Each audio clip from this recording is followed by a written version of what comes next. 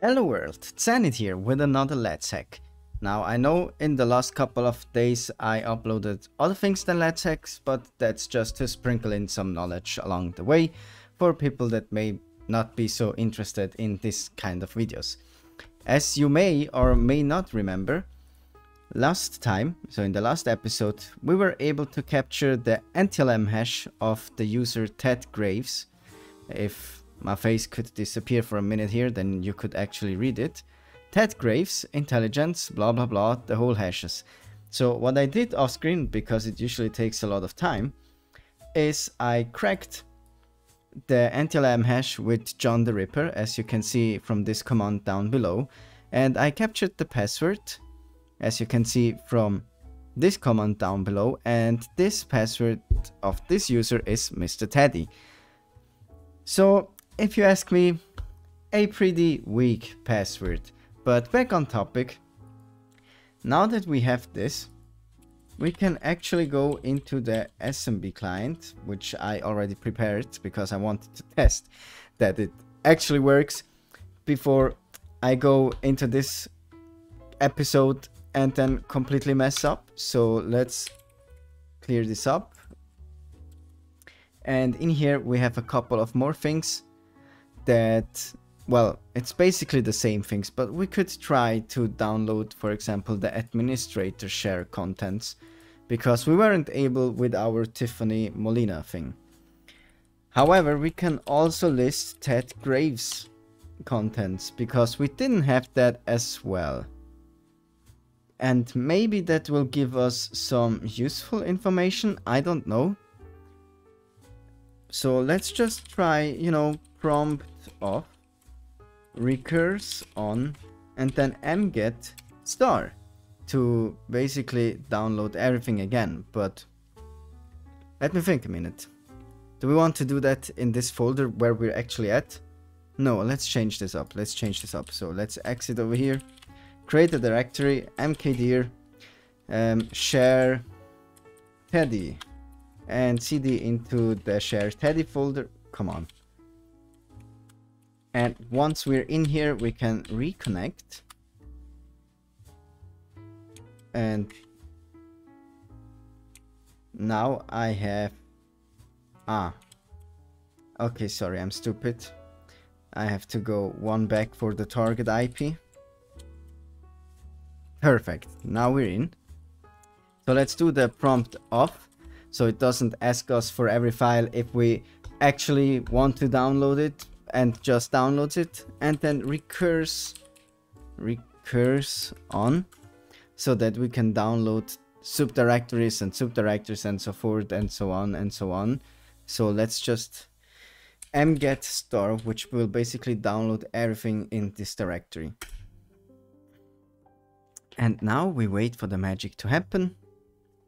We still have some access denied, which is weird, because some of it was actually Teddy's stuff that gave us an access denied. So maybe let's just take a peek in here. Okay, we have tons of stuff.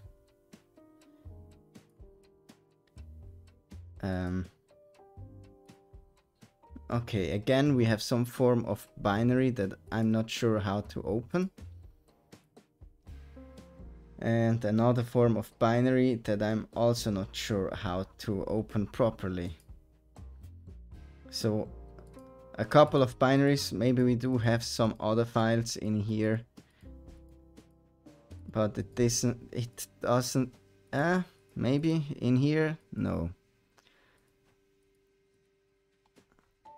So for you that don't see this, I'm in here navigating and checking if I find anything interesting, but it doesn't look like credentials.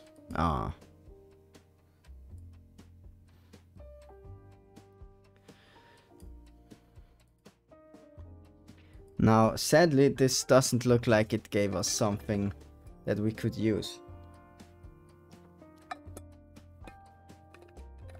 So does this user actually have more permissions? Why did I want to crack this user in the first place? We did something with the relay.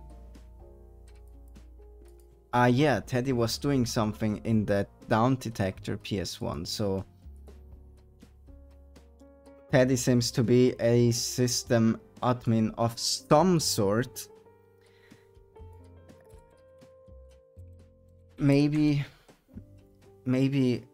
they have a secure thing in place where he's not just an admin but actually has to get this permission via the Kerberos authentication, so we need to capture the golden ticket. I have no idea how to do that, but we will find out together. Now, let me open this up. Get golden ticket. No, not how to stop it.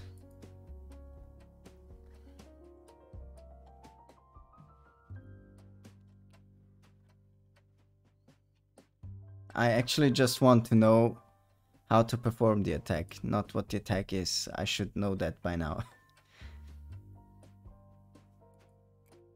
Tools. I'm pretty sure it's something in the in-packet toolset. So let's check out what we have in packet. And then we have a couple of things. We have Mimicuts, services. Which one of those tools will actually give us a ticket? I'm pretty sure it's one of those weird ones that start with a capital letter, because that's usually how you get the Windows stuff.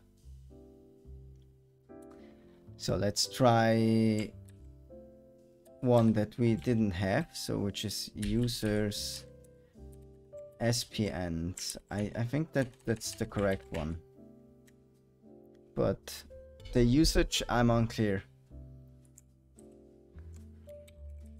Let's ask this tool for help, which it doesn't seem to want to provide for me. Okay, we have a great way to authenticate. We can use the hash. Can we also use the password now that we've already cracked it? Okay, so maybe we just need to add the target and domain. No. DC IP. Okay. So we need the DC IP, which is actually cat target IP, and then we need, I think, the user domain, username, password. Okay, so this is the domain. So let's do domain / Ted Graves. Right, that's it. And the password is with a colon. So let's add the Graves and then the password, which was Mr. Teddy or something like that. Yes, Mr. Teddy.